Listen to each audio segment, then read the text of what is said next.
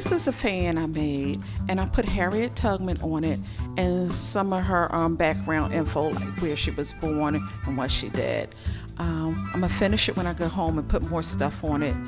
Harriet is an inspiration to me. So I love this opportunity even to do something like this, and all my cousins are going to be jealous of my artwork because it's a picture of my actual family, my grandparents and my father and all of his siblings, and have this opportunity to display it like this was wonderful. I'm so proud of my picture because I am so not an artist, but I'm really proud of myself for how this came out. And of course I'm representing the African American flag, the black, red, and the green, yay! And I'm just loving my picture. From the workshop, I kind of was really inspired to create art that's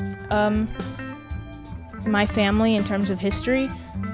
So I kind of created a mirror because, I mean, it kind of doesn't look like a mirror, but I wanted to go for a mirror look because it's kind of like when you look in the mirror, you're looking at how your history, and you're looking at your family and how that all molded into one person that turns out to be you.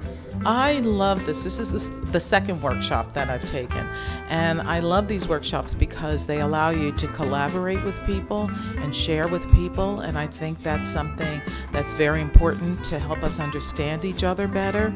I dibble and dabble in art at home, and sometimes it's nice to be in a room full of people. You meet other people from different backgrounds, cultures, races, and you get to discuss your similarities and your differences.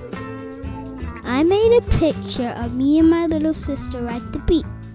Oh, that's nice. Okay. And when did you guys go to the beach? This summer.